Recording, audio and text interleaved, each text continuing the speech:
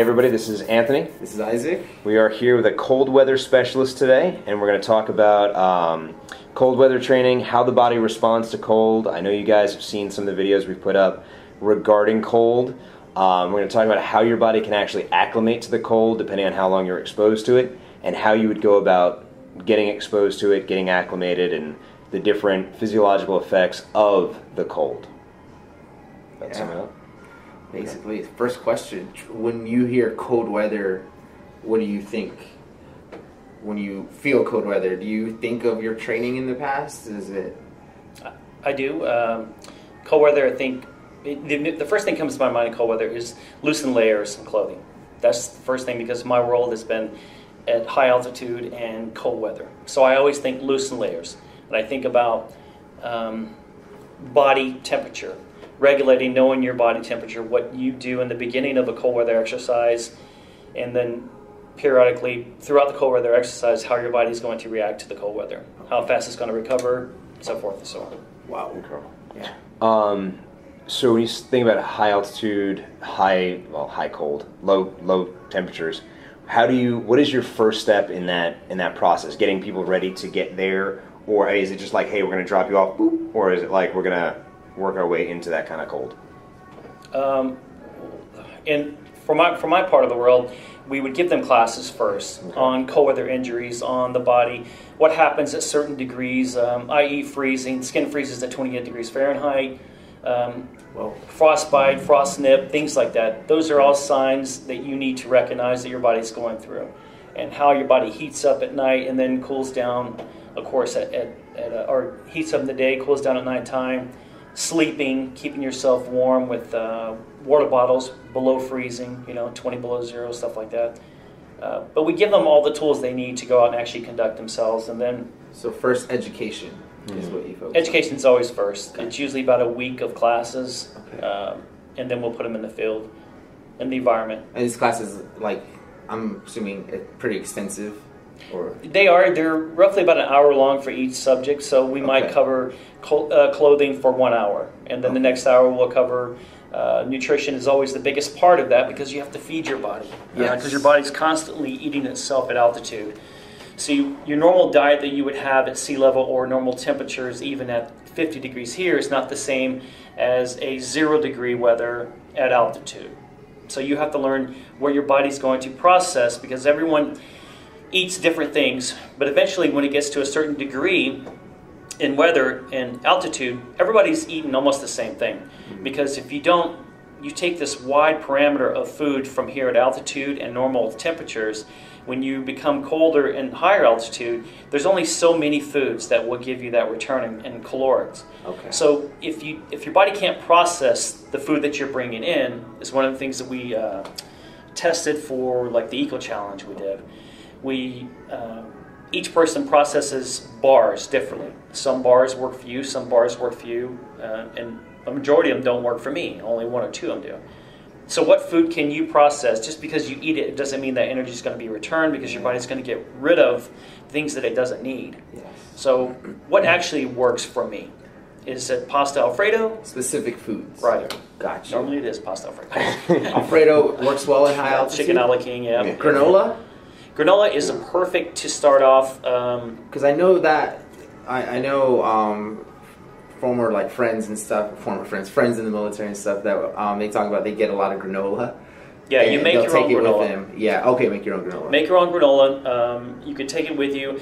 Okay, so if you're doing altitude and cold weather, you want to start your morning out, if it's like an alpine ascent to summit a mountain right around 11:30 at night, you start out with a big bowl of oatmeal or a big bowl of chicken a la king or rice, chicken and rice, things like that, right? Okay.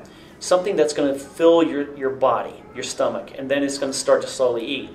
Then foods that we would take would be high in fat, protein, sausage, cheese, and then we'd make our own granola. We'd mix the granola, and then every hour as you're moving, like most of the movements that we would do would be 10-hour movements. It's like climbing Mount Rainier, right? You go to a certain base camp, you get up at 11 at night, and you want to be on the summit right around 7 in the morning to 6:30. So that's 8 hours of constant movement at altitude. and you're carrying weight, so your body is eating all this calories inside. You come down a lot skinnier. So you have to periodically feed your body. So we would get on a time schedule to where we would mark it every 30 minutes. Every 30 minutes, a guy would give us a warning, 1 minute to 30. Guys would start breaking out as we were moving. We wouldn't stop. We would just break it out. And then we would eat for 30 seconds or so. And then drink some water, usually diluted Gatorade, 25% or so. And then we would continue moving. That's how you make time and distance and still feed your body. Wow. Without stopping. Without stopping, because when you stop, you're wasting time. Yeah. Wow, and it's precious because you have to get to a certain point by 7 a.m. Yeah, because right? you don't... You're on the schedule. Right, because the mountain changes after that when the sun comes up. I saw the glaciers movie Everest, right? How accurate was that? It's pretty accurate. Okay. The food, the stuff, the temperature, as you saw, they started, somewhere right around 10 o'clock at night. Yeah. To do a summit. Because I noticed you keep touching back on like 11 p.m. is when you start or something. Yeah, I do. Like, anytime it's 17,000 or below a summit, I'll start somewhere around 11 o'clock. Okay. Because I want to be at that summit. Because it's still frozen, it's still stable, the snow is still stable. When the sun comes up and it starts to melt, then it becomes unsafe. Oh, okay. Makes sense. And then you fall in it deeper, right? So you work harder. Oh yeah, you work harder and you'll go through your supplies. Yeah, okay. Wow. So maybe that was too much. I don't know. No, we love this right now. Yeah. I do. After your question, I want to touch. You mentioned you touched on an hour on clothing, just kind of briefly, just like what clothes and stuff. Yeah. Jackets. You said loose clothing. Loose and layers. When you're in cold weather, you never wear, unless you're just going to stand there, right? And you've got some big puffy jacket that's already built everything in. Okay. But you never go with one jacket. If you're moving, you're always going to be moving. You always loose in layers, layer in many layers, from silk weight polypro to your next fleece or to your next shell, and then your outer jacket. Okay. So you're creating this heat barrier inside these jackets, right? Mm-hmm. And then that's actually, when you start to sweat, we teach guys to put on all their stuff instead of changing their clothes, if that's all you have, because you're creating this oven with your jackets, and it's drying the layers that you have that are already wet. So that's how we teach them to survive on what they have. Oh, wow. Like, we'll put them in cold weather, take them to Alaska. Multiple birds, one stone. And we'll make them get in the water in Alaska, right, during the winter. Freezing cold. Everything's wet. Pull it out, put your big puffy jacket on everything that's wet, and then start moving around where you are. The system that we designed dries you all the way through. Within 35 to an hour, that system is completely dry. Wow, that's quick. Yeah. That's super. Because you can't carry. You're in Alaska. You just jumped in the water. And that's utilizing your own heat. So when you say system, it is just body heat and movement. Body heat and movement. And then loose and layered, it builds this oven-like effect. Oh, yeah. Causes the evaporation effect. Wow.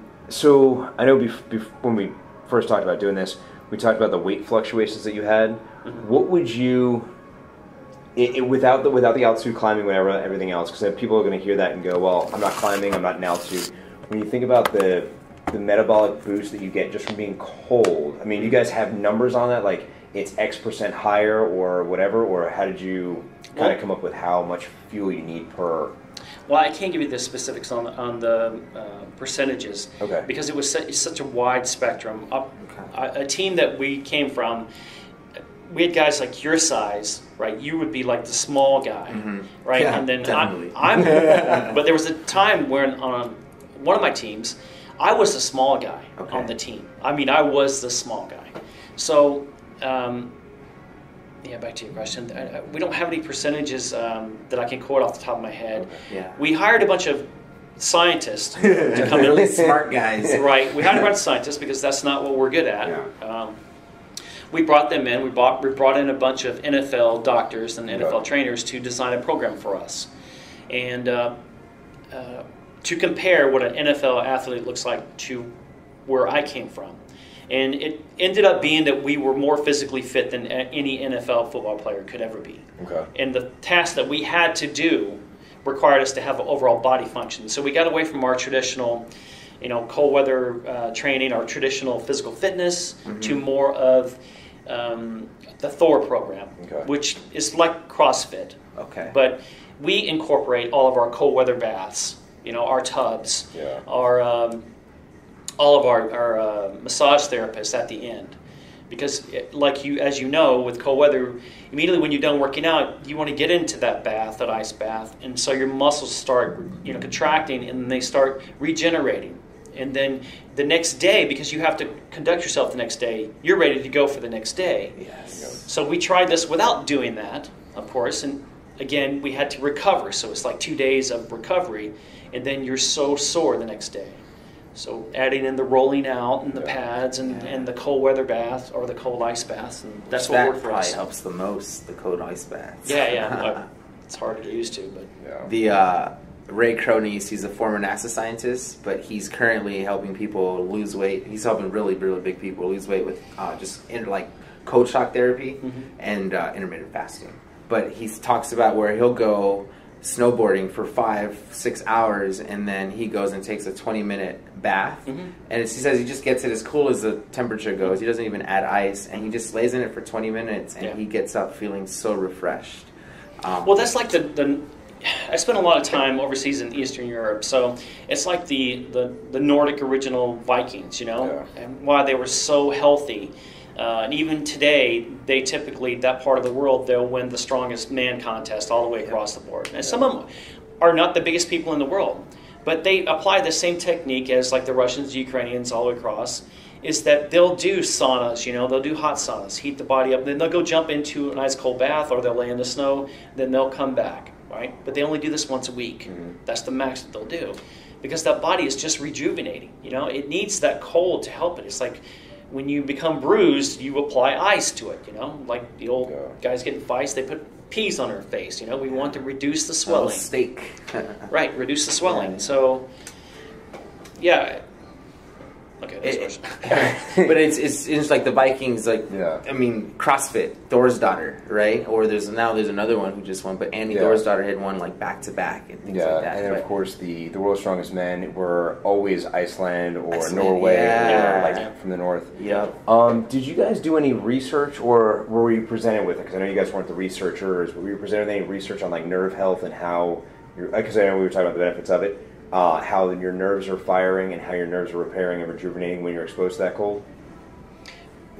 We had a very small class on that. Okay.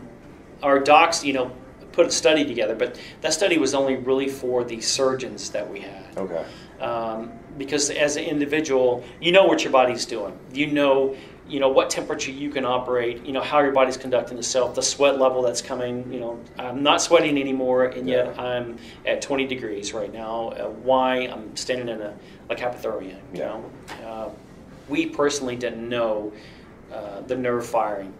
That was left up to our docs, and then our docs come up with a plan, because there's only so much information that we can process, Yeah. I'm trying to survive, and because you still got to focus on the other stuff of because physically being out at the end of the day, no matter where I am, no matter what the temperature is, when I get to point B, I have to conduct a mission at point B. Okay. How do I get there? My body, my clothing, temperature, food, all the way through. Do you watch Game of Thrones? Yes. The guy's name, the Mountain. There you go. The big old freak, the guy who smashed the dude's head. Yeah. I forgot his actual name, but he's from that part of the world too. Yeah. Yeah, I forgot. And then there's a dude from Poland who won it like back to back to back to back. It's crazy. So interesting. But we know that with nerves, for true strength, it's about muscle recruitment, and that's going to be nerve based, right? So the connection, the more pure it is, the better. Cold weather, we've heard that it helps strengthen the myelin sheath and the nerves and things like that. I know for myself, sometimes I deal with some anxiety when I do cold weather. Like I'll do the sauna and then I'll go outside, or I'll do some just simple cold stuff, cold showers. I do feel better. I notice it's just a little bit more controlled. Yeah. Considerably more than anything I've ever tried. My wife and I will do, even here, because one of the first things I asked about was a cold weather or like an ice bath. Right? So we'll do like an hour and a half of sauna, steam sauna, and then get into the inside pool, right? Because that's the coldest pool you have. Yes. Yeah. So jump into that, stay there for 5 minutes, submerge all the way up, and then get back out and do the same thing. We'll do 3 iterations back and forth, usually once a month, just to regenerate everything. Yeah. It's something that if you had a cold weather, or not cold weather, if you had a Like ice an tank ice bath or something, or yeah. 4 or 5 ice, because one's not going to cut it. Yeah. So you need 3 or 4 in each, maybe in the male and in the females. You're going to have to educate them because they're not going to know it. But I think the level that of physical fitness, the numbers, the stats that you're tracking on people would go up. Definitely go up, because it has gone up for us over since past 18 years, I started this program back in 96, and even back in 96, it was there was no technology, no database. It was just old beliefs of what the Nordic people were doing. Okay. Some of the old guys that trained me that were way older than I was back then, they brought that into my world. We weren't educated in that, and they said, look, this is how they do it, because they were trained by the Nordic, these guys were. Mm-hmm. So they trained us. And eventually it got smarter and smarter and smarter, and then the world realized that our mission set was so extreme. It was the highest extreme out of any job in the world. Okay. So how do we keep these guys physically healthy, right? What's our recovery time? Because for so many years we were doing all of these crazy programs of lifting and running, carrying weight, doing stuff in gas masks and stuff like that. And it really wasn't helping us to accomplish the task. So our job, our training program, when we brought in these NFL coaches and we brought in these professional athletes, they designed programs just for me. And one of the things I talked to Tony about was in the beginning, what is my goal? I can come to Alpha, I can work out in Alpha, but I have to have a goal. Because all these exercises are not set up for every single person. What is Troy's goal? My team's goal is to be able to climb a mountain. Well, there are specific exercises. And I know that the ice tank is one of those at the end of the day. Yeah. Every single one. Anyway, that's too much information, but I love it. No, it was good. And you did kind of touch on the injury rate. So when you went from normal training, or normal air quotes, what was before, to the new style of training, how frequent or infrequent? What was your rate of injury, and then what was the recovery time from that? Okay, we didn't track those stats. Okay. I ran my last unit. I ran the whole unit, roughly about 65 people. All guys from my world, so they weren't your normal guys. And before we got the ice tanks at our unit, we were trying to do like a 10-mile run on Wednesday. We do a 5-mile ruck carrying 65 pounds on Monday, and then on Friday we would go out and we would do something extreme inside the gym. And then before that, we'd usually do a 5-mile run, come inside, and then we would do a session of Thor for an hour. Okay, so then we had a couple of guys in the company, probably 5 guys that would become injured out of 65. Okay. And then they would have to recover, so forth and so on. So we started adding the ice tanks in there. When we added the ice tanks in there, it took us about 2 weeks. Then I started incorporating once a month a 20-mile run. Okay. On top of all your exercises. So your first day would do a 6-mile ruck with 65 pounds. Then you would do a 7 to 10-mile run on Wednesday. And then on that Friday, we would do the 20-miler, carrying 25 pounds. Okay. So once we started with the ice, and I started doing these 20-milers, we had no injuries. The only injuries that we ever had were guys that came to the unit from another unit that had not incorporated any ice tanks into it. So once I got them into the program and they were solid too. Yeah, and all you have to do to prove that to someone is if you had an ice tank, let them do an extreme workout for them, right? And they'll know how they feel the next day, right? And then do the same workout, put them in the ice tank, and then see how they feel the next day. They'll notice that night already. Yeah. And when they wake up in the morning, they're fresh. They want to do more, and that drove our guys because they knew what they just accomplished.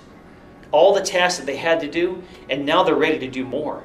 It motivated them. Ooh. It took our level from being world-class athletes, right, to the highest you could possibly think of in any given form.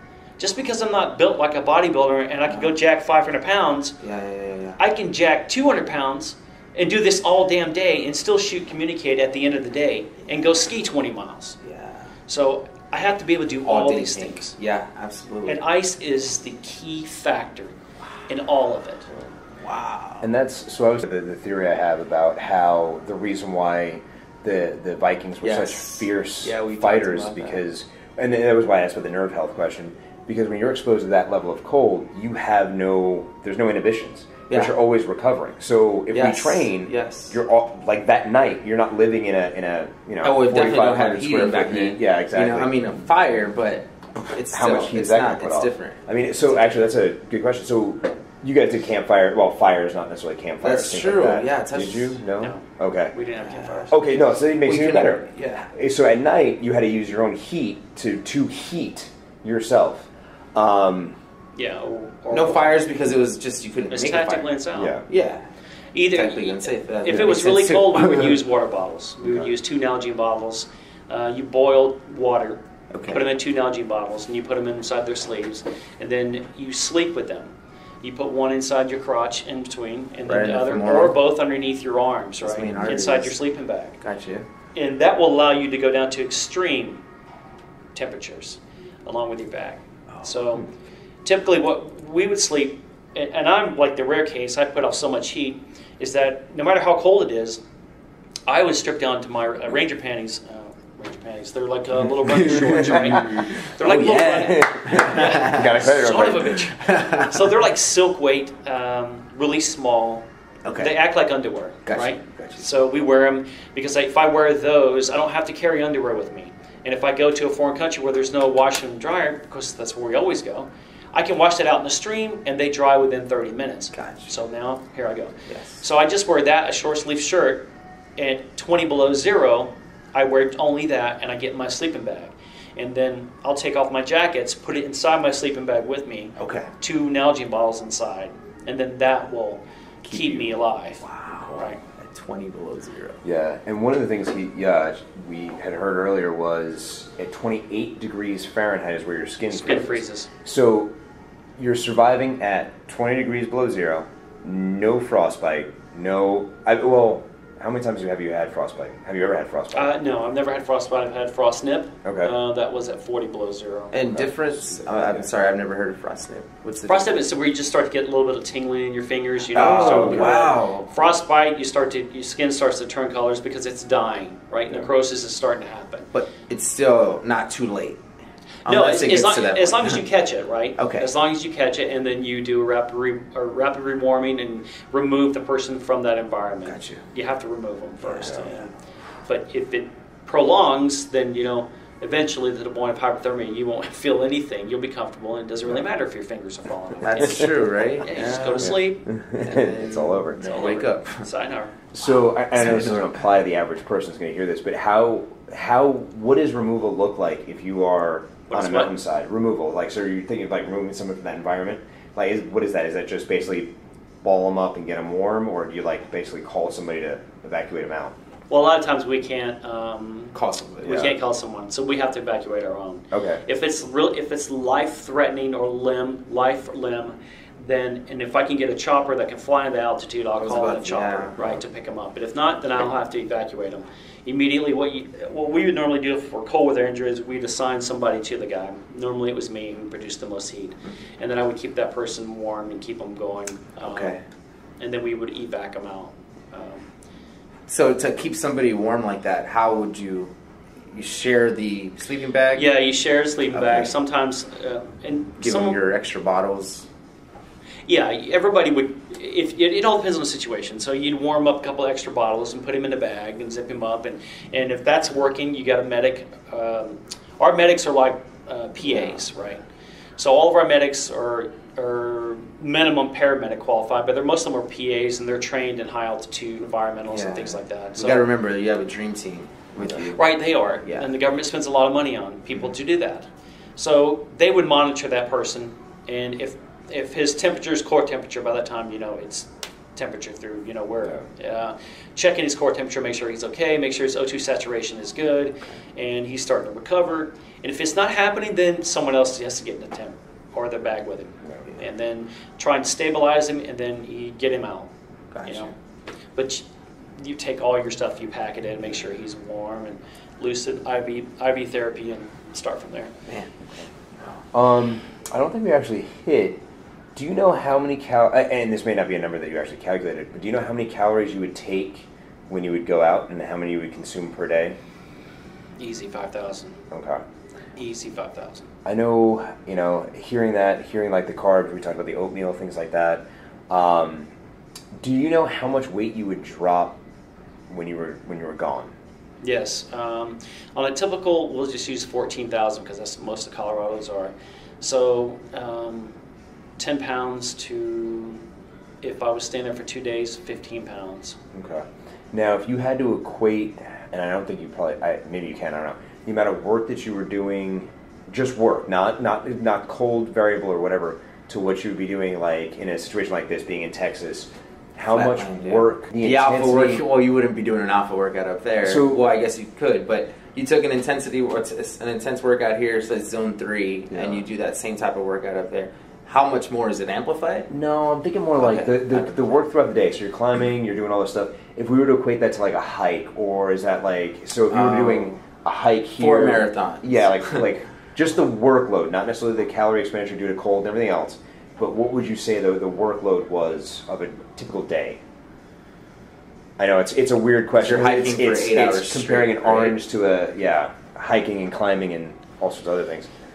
Isn't even a question. Going uphill then down, or There's really no comparison. Yeah, I didn't think so. As I was asking the question, that's why I couldn't get a. I mean, that's why not an Ironman. You'd have to be like 5 Ironmans. Yeah, well, to compare it. Well, see, one of the things I learned about the Eco Challenge is that my community wanted to do the Eco Challenge. At the time, it was called the Armed Forces Eco Challenge, which is sponsored by the Eco Challenge. It's the only other challenge in the world that has the approval of the Eco Challenge. So we didn't know a lot about caloric intake and expenditure, because the average mileage that you're covering in those 4 days is 320 miles, right? And that's carrying usually about 15 pounds to 20 pounds. Your lickies and your chewies, your water, and your biking, your kayaking, your orienteering, your things like that. But you have to cover all of that with maybe 20 minutes of sleep a night. Maybe. Or sometimes it'll go 2 days and you'll get 25 minutes of sleep in 2 days. So how do we keep our bodies going? So I sent out, I had a team of about 20 people, guys and girls, from my community, and I sent them out to all of the different labs across the United States. I said, I need you to go for 30 days, and I need you to talk to every single person you can, nutritionist that has done this before, and then go to Lerner Health Products. Lerner Products are the largest vitamin company in the world. They own companies that you don't even know about, but Lerner Health Products. It just so happens that the owner of Lerner was best friends with my overall commander. So he set us up to go talk to that person. And then we ended up coming away with a big pallet full of all the supplements we needed, from the fish oil to things to try. Again, it goes back to how much food did we eat, what food worked for us. Power Bar at the time was a big deal. Come to find out, Power Bar was not the ideal bar to process. It's like a brick. So there are other bars that you needed to do and other supplements, you know. Yeah, there's no comparison. We're so off track on that's that. wild. No. But I mean, so you actually went to something. Would you guys use, like, when you were out in the field, are you taking like fish oils, things like that for extra calories? Are you taking it at all? Is that like, is it just freeze, right? Well, once it's inside of you, it wouldn't matter. Well, okay. Well, you got to keep it. I mean, you got to protect all the things like your batteries. You got to wrap them up in socks, and you got to keep the batteries from, going. We wouldn't normally take supplements. The only thing that we would take, we'd make sure we do a base load before that. Yeah. If we had a base camp that we could drive up to, or a ski tour, if we would take snowmobiles up to, pull all of our kit in big Akio sleds, and then leave it there. But our training, like we would camp at 10,000 feet, right? Set up base camp there. But we would get pulled up there, we'd drive up there, stay there, and then we would train at 14,000 feet. We'd come down, back and forth. So then you could take all the supplements that you need to do. The only supplements that we would ever really take were, if we couldn't do that, were potassium, magnesium. is what we would take with us at all times. Okay. Because once cramping starts, there's no recovery. If you have to keep going, you can't. Once your cramping starts, you're done. Yeah. It's like the Eco Challenge. One thing we learned about it is that timing mechanism that your body is processing all the supplements. Like we did the hour thing again, 30 seconds, and my team, this is just the prime example. Or here's a classified. It's not classified. It's a case to where this is proven. There was a challenge at Fort Bragg, North Carolina. It's called the Perimeter Challenge. It's 60 miles, right? And it's different disciplines involved in it. 100 teams start, and they're co-ed teams or all-male teams, whatever, doesn't matter. We were Team 93. Now, we started this whole Eco Challenge process, this training process, 3 days a week in the cold, taking our supplements, and then we wanted to test ourselves before we went, so we just picked an easy 60-miler to do. And so we started, and they started every 15 minutes, like 10 teams would start.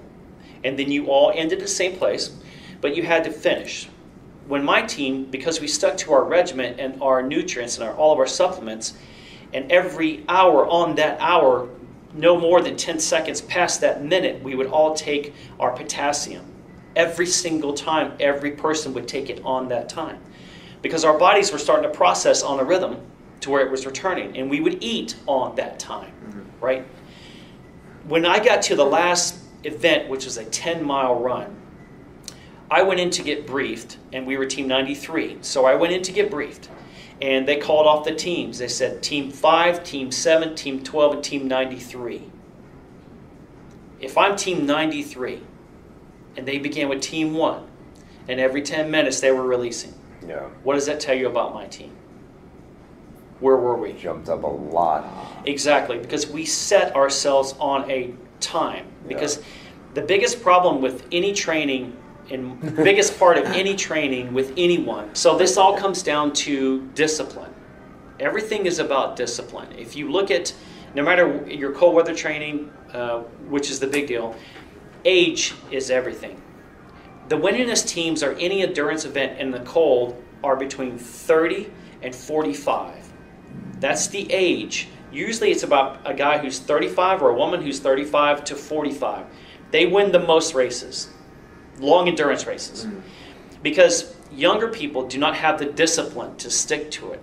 When they see someone beating them, they don't stick to their training regimen. It's hard. So that's why when people were passing us and taking off, I knew that I had to be on 6 minutes at this mile marker. I knew that I had to consume 2 bars by this time. So we stuck to that, and that's when we kept passing teams. And then we won, overall won, because we had the fastest time. And then we did the Beast of the East, which is a big Navy SEAL fucking training. We beat them. We beat every team. And then we came in, we just crushed it because we used cold weather, we used the supplements, and the return to your body, you know? There has to be a goal, and you have to stick to it. She goes, I'm so tired at the end of the day. I'm like, you need to train to time. Not the way you feel. Your time, your training cycle has to go this. And at the top of the event where you're going to compete, it has to peak.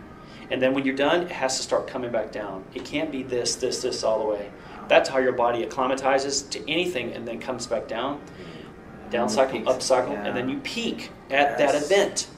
I mean, to the moment, the day you peak at that event. So, you know? Anyway. Awesome. We're off cold weather. Talking about Eco Challenge. Hey, that's okay. No, that's because a lot of it comes back what a podcast to is. A lot of it comes back to the same thing. You're hearing the consistency of the training, everything else, the supplementation. One of the things that you hit, and this may have been something they went over with you. I know you said you had an hour of it. When you're exposed to that extreme cold and altitude, you're going to have an increase in your VO2, but the cold actually increases your what's called mitochondrial biogenesis. They went over that with you? Mm-hmm. Okay. And then you're taking the magnesium, which actually feeds your mitochondria. So that, I mean, that's all awesome. And I think a lot of people miss that. So when you think about, and you said it before, like you put off a lot of heat when you're in the cold. The reason why that's happening is, one, we're built to acclimate to a lot of different extremes. Not obviously that extreme where you're going to, freeze to death or get frostbite or frost nip. But the fact that you can generate that kind of heat, recover that way, and feel good. When you look at the comparison and environmental cold versus like, have you ever used a cryo booth, like any of those? No. Okay. What, based on your experience, and this may be something you actually already know the answer to, what do you think is more effective? One of those booths that's going to drop you to 150 degrees, air quotes, below zero, or an actual ice bath? Well, I guess I need to understand the cryo a little bit more about the 150 degrees below zero. So in a cryo booth, what they do is they put you in there, they close the door. I'm not 100% sold on this, but you're up to your neck, and they pump liquid nitrogen into the booth with you. It's supposed to drop the atmospheric temperature around you to negative 100, negative 20, negative 120, negative 150. Why do we want to go that cold? So that we can get a quick shock to your system and cool you to the core. That's what they think. That's what they think. That's the premise. I'm going to tell you cold water would be my answer, hands down. I can't imagine going from zero. Your ambient air temperature, let's say it's 50 degrees or 65 degrees, and now all of a sudden, I'm going to take you to 100 below zero. That's a quick shock. There are other medical concerns. Has the FDA approved? Because the rate of cooling, they don't keep you in there as long. So 3 minutes will be your max. The rate of cooling, so there is a gradient. So let's just say you come to me, I own the booth. What are the side effects? The listed side effects are basically boosted metabolism, much similar to what you're doing. Decrease in inflammation. The potential, if you have any heart issues or things like that, they advise you against it. Ask your doctor beforehand. Nothing really. Oh, yeah. So it's kind of that. I see that. Yeah, you're not. They don't really address the potential side effects of it. Of course they don't. I've been in. Have you done it or no? So Ray Cronies, that same guy refers to Zero Cronites, talks about, and he says it's much better to do like the ice bath, the natural, what cold weather training or cold weather natural stuff versus the cryo fit and things like that. Because the one time I've actually gone, actually the two of the times I went, they dropped it down and they were like, we can't take it any colder. Legally, we can't go any colder, and they had me down to negative 150, allegedly. Okay. And I was staying there, I wasn't shivering, I was fine. And where I was raised, obviously not as cold as probably a place you've been, upstate New York. Yeah. I've been through cold, and I'm standing there, and it's been years since I've been exposed to that kind of cold, and it wasn't bad. So I don't understand where the temperature is coming from, but anyone standing at negative 150 should be. I guess what you'd have to do is you'd have to really go deep into science and to medicine of muscles as they are recovering at certain temperatures. And maybe there is some experiment out there, but if you look at the muscle as it's recovering in an ice bath, it's only going down to, say, 32 degrees, 35 degrees from ambient air temperature of 65. So what is the muscle actually, how it's contracting, how is it recovering at that slow process? But if I'm going to 150, it's too quick. That's like a micro analysis of the muscle. I see what you're saying. Yeah, 100%. I have to go back to what we, the U.S. government, i.e. you, the taxpayers, have paid us. We have brought in the world's best trainers to help us, and we still have ice baths. No cryo. We don't. Wow. So that says again, a lot. you got to remember that the selling point, right? Yeah. The one thing that there's no money involved in the selling point of ice and water. There's none. Everybody makes it. But there is a selling point to a cryo, everything, because it's all about sales. Yeah. So people can skew, they can make decisions, or people can write conclusions that would benefit that company for cryo. I see it all the time in the world that I'm in. Yeah. It doesn't mean this is the best in the world. Just because the FDA says this, there are a lot of things that the FDA says are great but are not great. And there are a lot of things that they should say right now. Correct. We have not done that. And I think that we have the best trainers in the world. Absolutely. By far. I see what you're so why have we not done it? Do you think that money matters to us? We have a facility just in one unit alone that is twice the size of your gym here. Okay. That's just for one unit.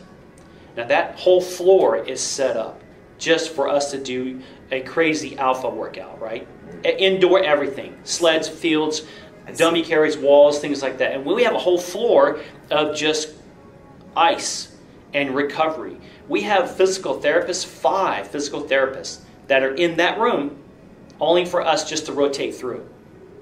And they work on us right then. Yeah. And then we go back out. So we haven't done it yet. I'm not saying it's not great, but to me, I am medically trained. Going from 60-degree ambient air temperature to 150, I look at the muscle contraction and the actual recovery of that. Great. Maybe to somebody who goes out and they work an hour and a half out and they're football players, that's great. You know, selling point. He just paid $20,000 for that machine.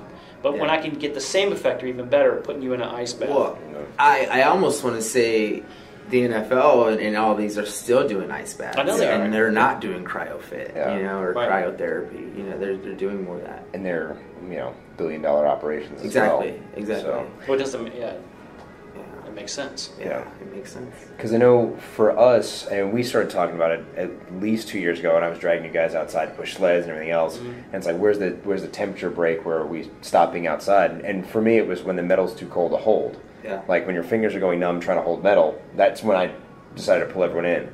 Obviously, listening to everything I've heard, put we could gloves have on. gone. Yeah, we could have gone longer and put some gloves on. Yeah. And I think we didn't come in.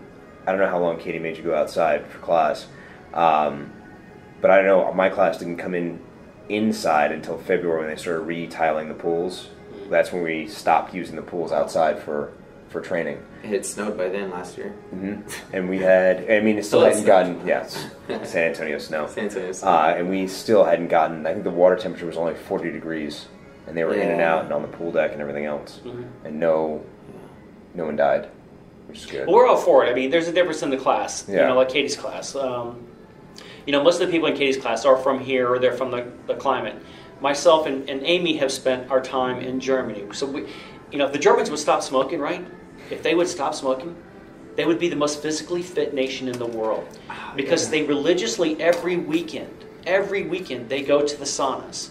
And that's a cold water dunk. And that's one of the things that Amy brought up the other day is, why don't we have a concrete hole in your pool area out there near the sauna? That temperature is 35 degrees, right? Person comes out of the sauna, straight in, submerge yourself, count to 4, come back up, and then get out, and then go do your next, whatever you're going to do, whether it's a steam. Like Germans take everything, some of the Ukrainians, to extreme. They'll do a 100 degrees Celsius sauna, which is only a 15-minute sauna, Okay. right? So Okay. It's super 15 hot. minutes, Yeah. No. but they'll come in, they'll fan you. They get everybody in there, they close the door, and the door doesn't open, right? So you're stuck there unless you pass out. So then they'll fan you, which is even worse, Yeah. right? Yeah. And then immediately everyone goes outside and they jump into the cold pool, right? They go back and forth, and they'll do salt baths and stuff like that. But if you had that cold weather concrete little thing with a ladder, 2 or 3 of them, dude, you'd make so much money. You would bring so many more people into here. You educate them and make them the best way to, as you know, you can tell me shit all day. You've got certifications to be a trainer. I can give a shit less what you do and what you're trained in. I don't care. Yeah. Prove to me. Show me that Troy's going to feel better after this ice bath. If And you that show would be that to immediate me, immediately proof. I'm stuck with you. It'd be It's like immediate I'm with, like right now, for the past couple of years, and we've had multiple conversations with other people, we are stuck with Katie and Anthony, right? I don't want to talk to another person. Now that I met you, we're good with this moment. Yeah. But Yeah. I will not I talk don't to try to another. steal people. Yeah, I won't talk to another instructor I see. Yeah. at all. Yeah. So, Absolutely. Well, because when there's I have exact clients just the same way. Right. You know, it's there's once the trust and the relationships built, it's that. this gym, if you had any type of ice tanks, whether it's you start with 2 ice bathtubs and then you start with 1 or 2 dunk concretes, and they're easy to build. Yeah. They're just concrete hole. Put Yeah. cold water in it, maintain it, Yeah. and that's it. And that's with ice. No one stays in there, right? No one stays in there. Yeah. Yeah. That's it. It's 30. It's count to 4. Well, and that's so we're supposed to be getting the zone. We don't know when that's going to happen, but they're supposed to be in there. Ice baths are supposed to be in their recovery base. It's going to be a recovery zone, so they're going to have the ice baths. that's They're going right. to They told have us the what the hell the Oh, those boots, the vacuum Normatex, boots, yeah. Vacuum insulated boots. It helps with recovery and things like that. Oh, I don't know too much about it. Pneumatic trousers. Yeah. We use them after surgeries. So when a guy can't move or a person can't move after surgeries, they'll put mass trousers on them. And then what they do is circulate air. They're constantly squeezing your muscles. So Okay, there's no that's blood exactly clot, it. right? Yeah. After surgery. Yes. So whatever, same It's- process. You it's can roll your shit out afterward, roll all your muscles out. You can do the same damn thing, get in your ice. Again, Goes we back have to the the best ice. in the world because we've spent the most in the world. Why do we not use those? Yeah. We use those only in surgery, right? When a guy can't move himself. Because that's his best option at that point. Well, that's to keep the blood from dying, right? Well, yeah, because he can't move. Again, it's another ploy, another business ploy to throw some object out there to make more money. Half these people here don't even work out. They come here and they look around. They're on the phone all the freaking time. They're not there. They're there to just say, "I'm going to the gym." Yeah. You know, to me, it's bullshit. Not putting real work in. No. I mean, some guys do. You know, I mean, some guys are pretty big out there. They look Yeah. big. No, They you're probably right. couldn't fucking carry weight for Well, 2 miles. There's you know? also the ones that look big and They can't move. Yeah, exactly. don't want to call it cheating, but They have no mobility. Yeah. None. yeah. Have you heard of Wim Hof? No. Oh, Okay. Cool. So Wim Hof he's known as the Iceman. He has a lot of cold weather training, things like that. He's climbed Mount Everest. Is it twice? Yeah, in shorts and stuff, barefoot. yeah. Apparently, He's ran across a specific desert. Yeah, he's ran a full marathon, or I want to say an Ironman, barefoot, blah blah blah, and he attributes it all to his cold weather training and his specific breathing pattern that he does when he's in the cold. So he's done Everest in shorts. Yeah. That's Supposedly, and it's been supervised. there's Like a documentary. they've documented They it. injected him with E. coli, and he said I can beat the virus, and they inject him. He breathes, and they check him again, and the E. coli virus is gone. And then he says, I can. They're like, okay, well, you're just a phenomenon. He's like, no, I can teach this. So he gets 6 other people, and he teaches them his breathing method with the cold weather training, and they inject him with E. coli. It's on his documentary, and they beat it. And they do other little tests before that, like he's got headaches, or they cause certain things, and through his breathing method, it's specific. But it's all through cold weather training. Well, the cold weather training, when it comes to But he still frostbite, does it, yeah. frost nip, it all comes down to the moisture inside of your body. You know, his skin, of course. I find it hard to believe that he did it in shorts. He's done Everest with extreme temperatures. Yeah, see, I want to I double really check if find it that was hard to Everest or believe. if it was something else. I don't want to. I don't know Yeah. why. I don't Okay, think so it the was most Everest. physically fit people in the world are who? The Sherpas. Yeah. The Sherpas are the most physically fit people in the world. They do Everest 20-something times. They can go up and down Everest, right? Yeah, and they that's live right. there. That's right. They live there. I mean, these guys are absolutely studs. That's why no one counts their Everest summits, you know, because They just do it all the time. they just do it all the time. But they live there. It's But not Tuesday. one of those guys. Not does one it of those, does it with in shorts. Yeah, Right. No, I totally understand that. And So I'm looking right now to see which one it was. I know the first video I found was him in, I think it was Times Square, setting the longest time in an ice box, and he's just hanging out in a box of ice. And then this one right where here. did he come from before he did that? Where was he the week before, 2 weeks before? Oh well, he's probably Oh, been yeah. training. Oh, yeah, Yeah, he's been his. So But he's got one in his own wife house, pa- probably. Yeah, well, his wife passed away. He tried to commit suicide by just dumping himself into an ice lake, and he said as he was dying, he recognized that the cold weather was his. Like, cold weather won't feel sorry for you. It's going to treat you the way it is, and so then that saved his life. Then he started doing his breathing techniques and through cold weather training, and he started getting. I could kind of see that out of the groups of guys, and normally a class all year long, about 200 guys I would train from different parts of the world, from SEALs to guys from other units out there, and then my old units. And there were 1 or 2, and I'm one of them, that I deal extremely well with cold weather. Extremely well. I'll be in a short sleeve shirt when everyone else will be in 2 jackets. Yeah. And it's just, I don't get cold, you know? Definitely from your training, 100%. Well, I don't know. I think it has to do with my DNA because my Because this guy, my family, absolutely. just to show you what this guy looks like, Yeah. so you can see where he comes from. And Yeah. This is just him swimming through. yeah. Where's he from? Is he from Very Norway? or- conscious in the cold. The I cold can't is a remember, but force somewhere from that and part of it the has world. its impact. Yes. I You mean, go can hear along his with the accent. cold and what it Well, that goes does back in to the my statement about on the DNA. physiology, Yes. and you use His whole your genetics has breathing. been there. Now yeah. I know Right, I'm what the second happens generation physiological, from but then Scotland. those days it was all My grandmother, here. I remember grandmother Can when I was little. we never, I enjoyed her house, but her house was absolutely freezing. Yeah. I mean freezing. It was 50 degrees in the house, and she would have fans in every room going all the time. So whenever my dad and my uncle would go, they would absolutely die. And I was the only one running around in shorts in that house. And then I knew at that point that I was really good at cold because I love the cold. Okay. I think it's DNA because my grandmother had the same thing. Somehow it skipped my dad. He's a wuss when it comes to that, but when it comes to cold weather, I thrive in it. Yeah, when people shut down because of they think their hands are aching, and I am like the guy who moves, and I keep guys going. Keeps going. Partially because I don't want to rescue them because I know how much of a pain in the ass. Well, that's more work than it is to keep them going. Yeah. That's funny. I get to eat more too in the winter. So. Yeah, because we've talked about that too. Living in New York, we were raised, and Katie's already made reference to the fact that she's scared to go to my mom's house because my mom keeps the heat at 60, 65 in the winter, and that's the highest it will go. Like there is no above that. And I mean, Katie's like, I can't survive in that. I'm like, no, you can. Well, how do I get ready for it? I'm like, loosen layers, baby. Yeah, now you know how. Because she's like, I'm gonna die. You're not gonna die.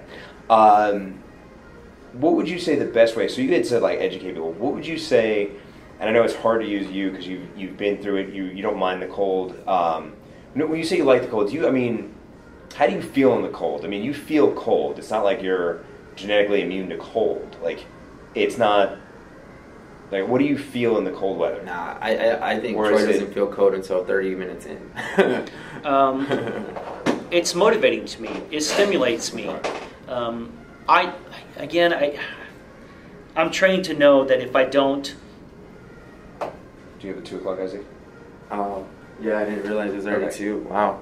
All right. Sweet. I have to head out. Okay. Pleasure. Nice Thank you, sir. So it's motivating to you. It's like, what do you... I guess you're still feeling cold, though. It's not like you're outside, it's 30 degrees. You're like, yeah, it's spring. Like, you're outside, it's 30 degrees. You're like, screw this, it's cold, or... No, I don't. For some reason, when it gets cold, it makes me want to move more. Okay. Because I know that I'm burning calories. Yeah. And so I will purposely take off my clothes and I will continue to move, because I'm going to burn calories. And then I'm going to go through that whole cycle of, okay, I'm done moving, throw my jacket back on, let my body heat back up, and I feel better after that. And it's like an addiction to me when it comes to the cold. Okay. Like my house right now, during the summer, it's 66 degrees, right? Absolutely. And right now, when it was 50 last weekend, I had no heat on. I'm like, everybody's running around in jackets, Amy's cold. I'm like, I'm happy right now. Oh yeah, Katie was out of town. We didn't turn the heat on. We just left it there. Even Ava, she's good with the heat. She puts off a ton of heat. She's like me. Yeah. I don't think her mom was that way. I can't remember. And I know Katie's definitely not that way. Katie's one of those people, like, if the temperature drops below 60, she's got all the layers on. Right. So what would you say is the easiest way, and again, this doesn't really apply to you because you're more geared towards the cold, you like it, you understand it. How do you think we should go about educating people on the benefits of it to push them out of their comfort zones? Take your classes. If you have an alpha class, what I would like to see is once you get the facility to where you think it's supposed to be, I'm going to suggest to Katie that she takes the class, cuts the class short, 20 minutes, give us a quick workout that day and say, all right, this is like on Monday we have a hard day, right? Super hard day. Let's push it all the way. Let's go 2 minutes over. And on Wednesday is going to be the kind of recovery day. We have a 20-minute workout that begins at this time. 20 minutes of just pure pushing, extreme. And then at the end of that class on Wednesday, say, all right, we're going to go down to the tanks, reserve the tanks, and let's talk about this. Mm-hmm. This is how we're going to recover. I want you to get in it. You just had a crazy workout for 20 minutes of craziness. And then the very next day, on Friday, when they come back for the class, ask everybody how they felt. Yeah. That would be the best way to get the alpha class. And once you get the alpha class or whatever other classes, you get those guys in there, start rotating in there. Eventually, the one thing that I've learned about this program here with Alpha is that we've been this class for so long now, is that we watch everyone around us. Yeah. Everybody watches the class, right? And then they start seeing all of the weight, especially the girls are jacking. I mean, they're still running. So people start to see that, and you got people that come by and say, wait, what's going on? What are you guys doing? Yeah. And so when they take that level of recovery, and then they bump up the next level of physical fitness, that level of recovery, the next level of physical fitness, people are going to start to go, I want to get involved with that. Yeah. One, as a business development project, that's awesome, because then you're going to get people to come in and you're going to say, all right, look, this is what we've been doing. Recovery is this is how we recover. My joints feel better overall. I'm more physically fit. My body processed, my metabolism has kicked up. I'm eating, whatever. But that's the best way. I'm going to suggest that to Katie. Okay. Cut the class short, take us in there, and give us that class, and then go from there. Okay. I know there may be some times over the winter where I'll sub and take you guys out into the cold, because I can obviously tolerate it more than she can. But yeah, so, and that's one thing the morning crew has actually gotten better about. I have one guy in there who's been there. Were you there when Curtis was there? Did he join as you were leaving, or you never crossed paths? I never crossed paths. Okay. So he's joined class, and he's been through an entire 2 winter cycles with me, and he absolutely, he raves about it. When we go downstairs, he's like, you guys can't wait till the winter. He's like, talk about not having any pain, not having any of this, not having any of that, and everyone's like, he's not going to bring us out here when it's cold. And of course, last week when it was super cold, he's like, I told you you'd be out here. And they're all like, this isn't right. And one lady actually brought her boyfriend. She's like, she said, do you mind if he comes to class? He was telling me that there was no way that I went outside last week in the cold weather. And this Wednesday was only 50-something degrees outside. So the ambient temperature was 50 degrees. The pool allegedly was still being heated. I think it was. It wasn't cool by any stretch of the imagination.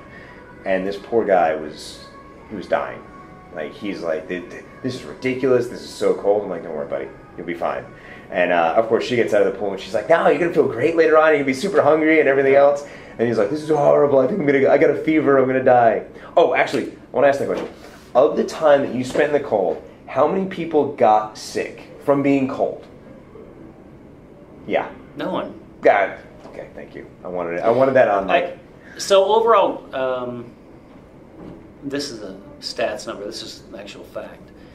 345 people I trained in 3 years to be advanced mountaineers. And that was 2 months of Colorado, right around 3 weeks to 30 days in Alaska. And not one single person ever out of the 300 got sick from cold. Not one. We only had 2 hypothermia cases that were mild hypothermia. It was because it was a mixture of rain and cold at the same time. Yeah. So that was a gear issue. But as far as being cold, not one single person. As a matter of fact, whenever students would come and train at altitude and cold, they would have to take a physical fitness test for their unit. Every single one of those students, when they left, would take it within 2 to 3 days. One being at altitude, but even Alaska, because Alaska was sea level, unless they went up to McKinley, they would go back and from the cold and the recovery outscore every single person in their unit. Now that, no one gets sick from the cold, and that, my kids say, I'm going to catch a cold. That's absolutely impossible. That's not going to happen. Okay.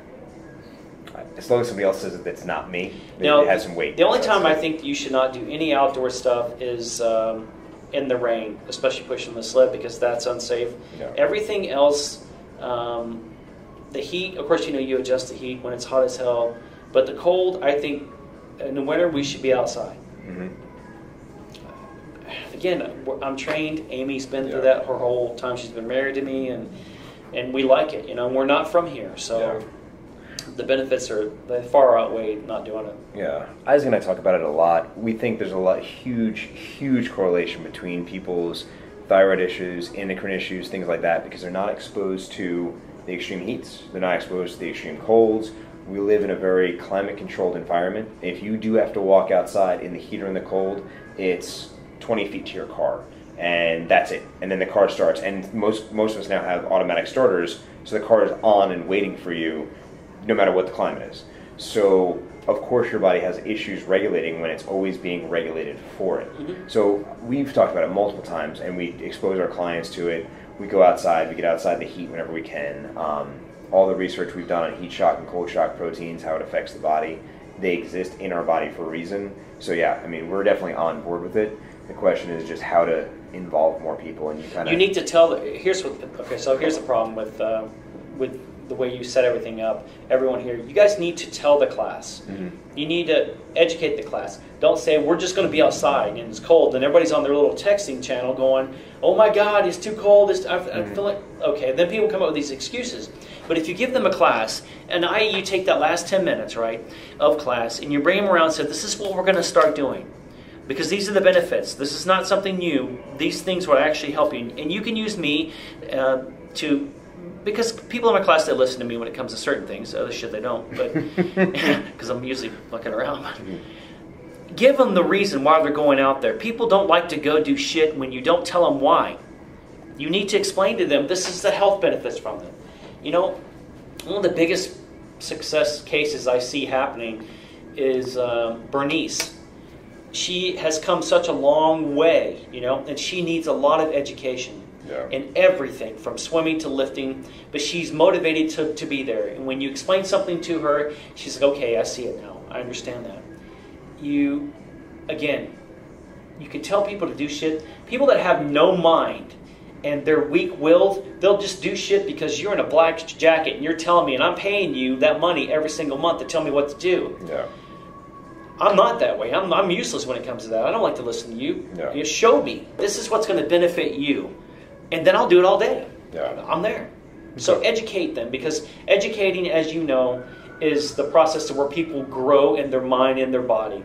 They learn something new every day, then they change. It makes their life change. They become better in society, in the world.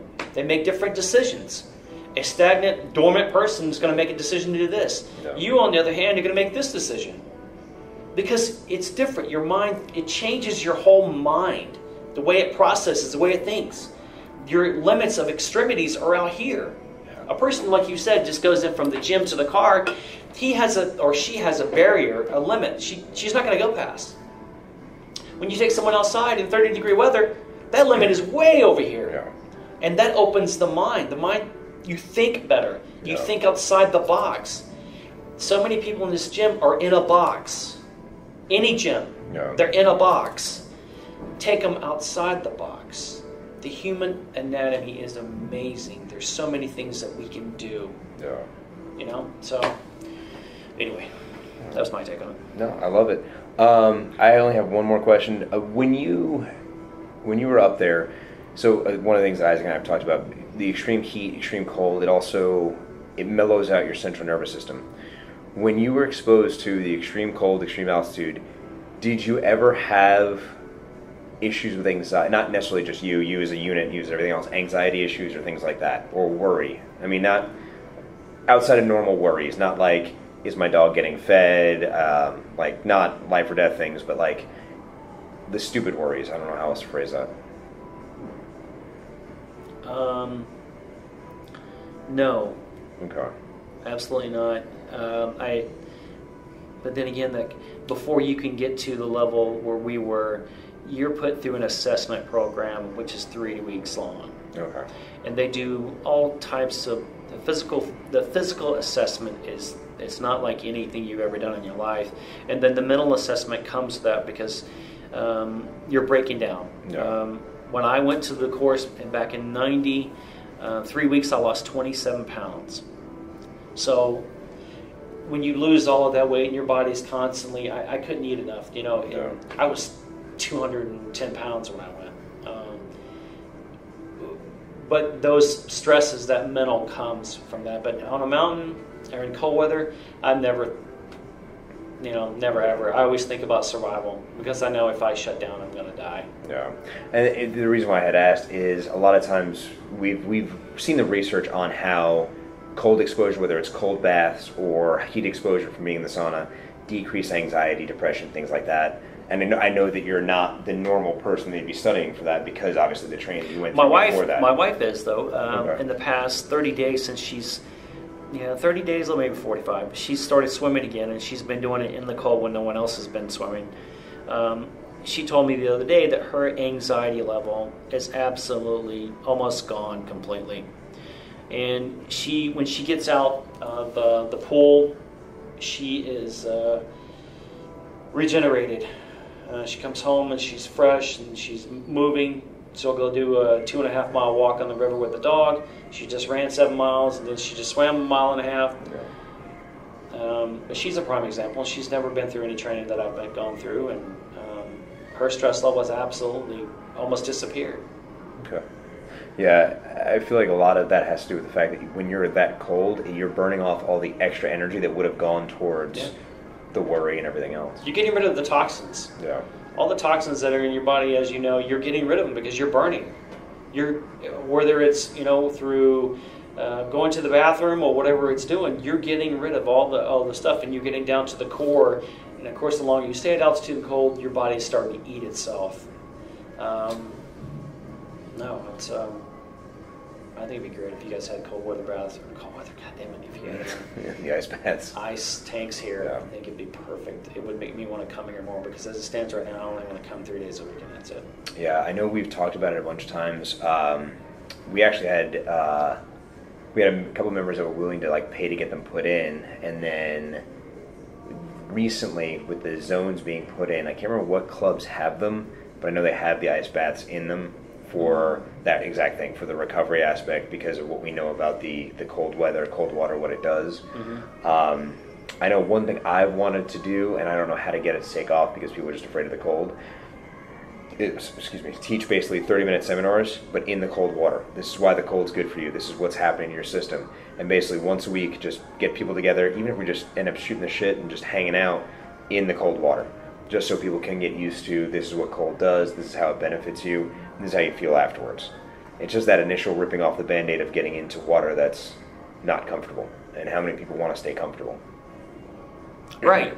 Again, it goes back to the class you're taking. You're taking Alpha, and Alpha is supposed to be the #1 class, to where it's the extreme class, right? According to your guys' little scale, they should be working your way up in then Alpha, right? Yep. So if you're in Alpha, you should be different than everyone else. Yeah. The term Alpha, it's not Beta. It's Alpha. So if I'm in Alpha, where am I? Like today's, my wife, she's pushed by all the other women up there, but I looked at all of the weights today of all those women, and then I looked at my wife. I was like, she crushed every single woman in that class. I was like, she doesn't look like they are, but she's so motivated to get out there, and cold has helped her do that. Yeah. I believe the last 30 days of being in the cold has taken her to a completely different level. Thank you, sir. Thanks for sitting and chatting with us. No worries. Isaac stepped out. Thank you guys for listening, and we'll be back next week. Thanks for checking us out. If you like this, go ahead, like it, share it, subscribe. Check us out on Facebook and Instagram.